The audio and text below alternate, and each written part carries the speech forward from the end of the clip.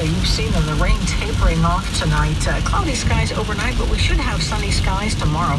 Highs tomorrow in the 50s to around 60. Our overnight lows 45 to 50. And for the weekend, we should have sunny skies on Saturday, partly cloudy on Sunday. Currently 48 in Agoura Hills, 52 in Ventura, and 55 degrees in Goleta at 7:51.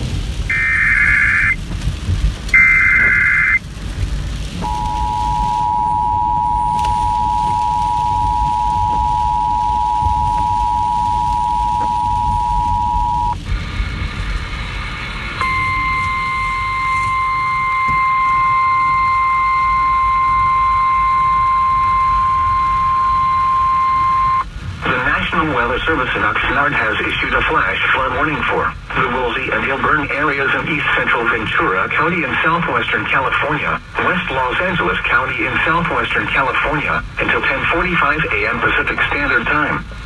At 7:43 a.m. Pacific Standard Time, Doppler radar and rain gauges indicated heavy rain across the warned area.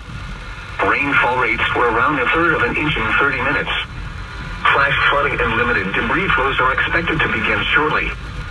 Some locations in the warned area will include Malibu Canyon and Los Virgenes roads, as well as Canyon Dune Road in the Santa Monica Mountains and Pacific Coast Highway north of Malibu. A flash flood warning for a recent burn area means that flooding and debris flows are imminent or occurring.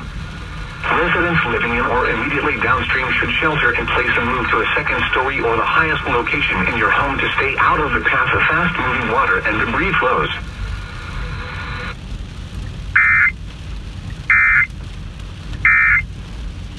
We still skeletons, and then we're looking down on Trancas Creek, riparian area that was also moderate. A National Park Service biologist is leading us down a steep trail in the Santa Monica Mountains south of Westlake Village. The mountains all around us and the valley below us have been blackened and stripped bare by the Woolsey brush fire.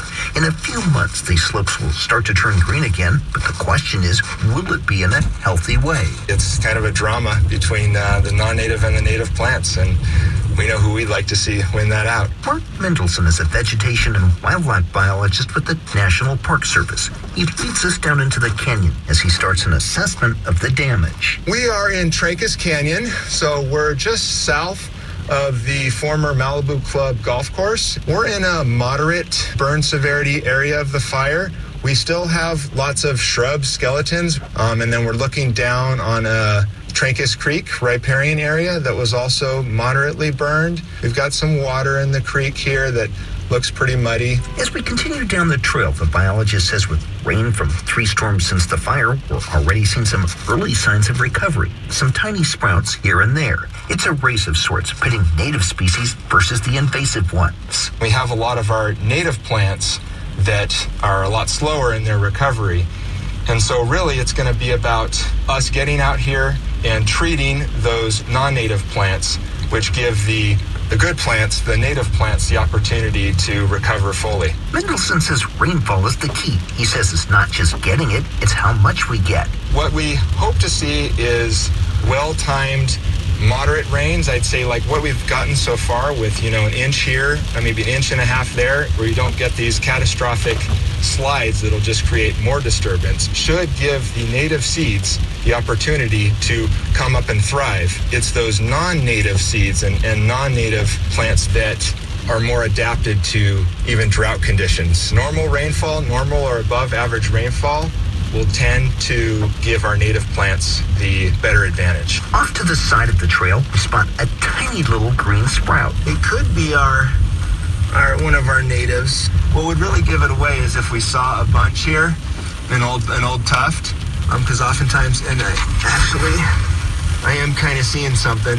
So I wouldn't be surprised if this is one of our native purple needle grasses, or of that group, one of our native needle grasses coming up.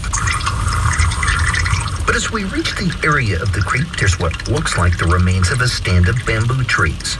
It's not bamboo, it's arundo, a fast-growing invasive species, and there are some fresh green stalks. This giant cane, this arundo, is so fast-growing, it's like bamboo. It's about a foot taller than I saw it about a week ago. This plant has such an elaborate and immense underground structure that it is capable of tolerating even these moderate to high-intensity fires. Mendelson says with 96,000 acres of land burned, there's only so much they can do to try to get rid of non-native species like arundo. But he says they're trying to get funding to do what they can. We're going to lean on nature to do most of the work. We're all going to get to as much land as we can. He says as far as nature is concerned, there's also something good coming out of the fire. The biologist says we'll see some native plants that we rarely find. Their seeds actually need that heat or smoke to break the seed coating, which allows them to germinate. We get dozens and dozens of beautiful herbaceous plants that spring up in the 1 to 2 to sometimes even 3 years with good rains following a fire. And then they're usually shaded out by the shrubs. As we start to hike out of the canyon, Mendelson says we'll see green slopes returning next spring, but he says full recovery can take decades. For a community like this, a chaparral community, we're talking about probably 10 to 20 years.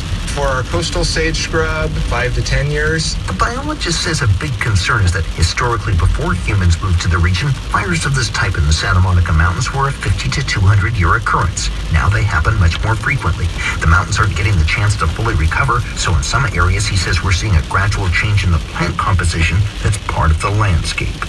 In Trancas Canyon, Lance Orozco, KCLU News. Good morning, friends. This is KCLU